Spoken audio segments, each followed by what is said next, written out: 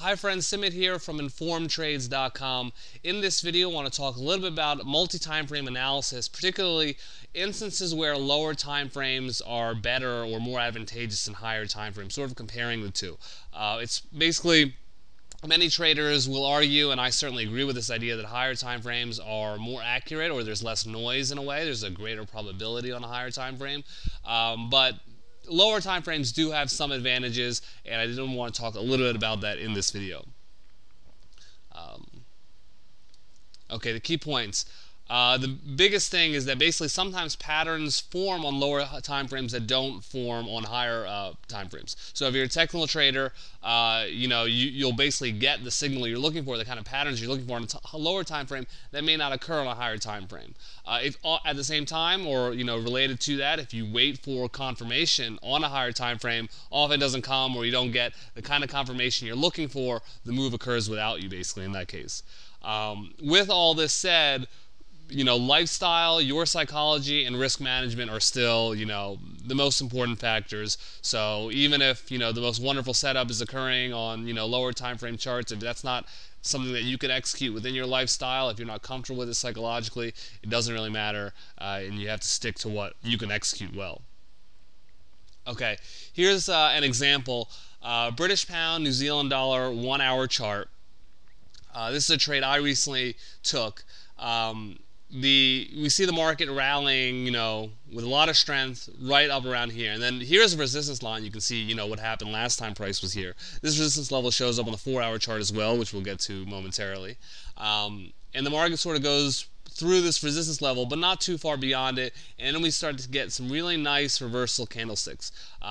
This candle in particular, a long wick candle at resistance, that's a sort of textbook setup, something I really love to see, a long wick at resistance or support. To me, that's the kind of opportunity that is my favorite technical setup, maybe. And then we get, a couple short candles here, which signals possible distribution. This candle here is also another long wick candle. What I really like about the setup is, so when I saw this candle, I entered I entered half my available risk at market order. So basically got in right around here. Then I had an entry order, limit entry order, in case we get a pullback that's, right deep into this candle here.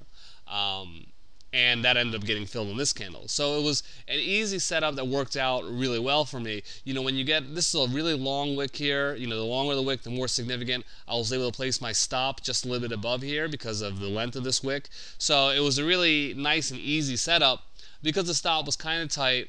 And I was looking for 3-to-1 reward to risk. I was able to get that right around here. So it worked out, very well. Nice, simple setup that was pretty clear.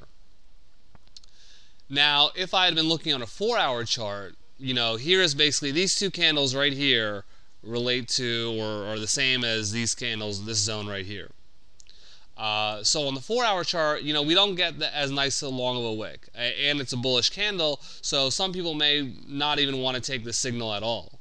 If it's just, you might take it, there is a resistance level here, but it's not as clear. Now, if you wanted to wait for additional confirmation, you don't really get it because this next candle is the big move down. So it's not nearly as good of a setup. Personally, if I was just looking on a 4-hour chart, I might, want to put my stop a little bit further out, which means I have to hold on longer to get the nice reward I'm looking for. So this is an example where the setup was really clear on a 1-hour chart, but on a 4-hour chart, you don't get the long wicks. There's not enough time really to wait for additional confirmation. So the setup really just isn't as nice. And that sort of illustrates, how sometimes 4-hour chart or shorter time frame can have an advantage over the longer time frame.